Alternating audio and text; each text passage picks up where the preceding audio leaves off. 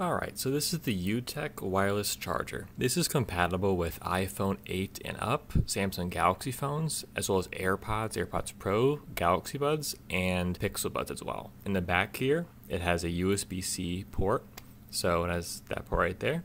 And so you do the USB-C port to a USB-A port, and that can go into any sort of like wall outlet. In this case, I have it, to my lamp right here.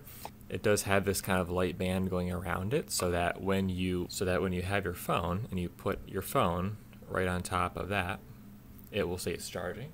So it has a green light on the bottom, which shows for 16 seconds, and then after 16 seconds, it turns off so that it doesn't bother you while you're sleeping. So this is a great wireless charger, but it's also important to know that for Samsung Galaxy phones, this charges at 10 watts.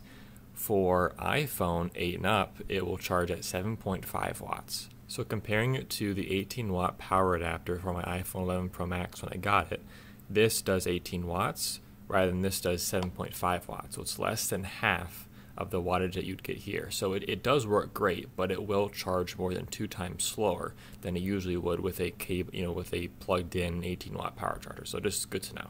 So when I put my phone on, this is in a darker environment, so when I do that, it will come on, it'll charge, and as you can see, it has that green light that goes around it, and that will stay on for 16 seconds. It's not super bright in the dark, but it will go off, and it'll help to just not bother you when you're sleeping.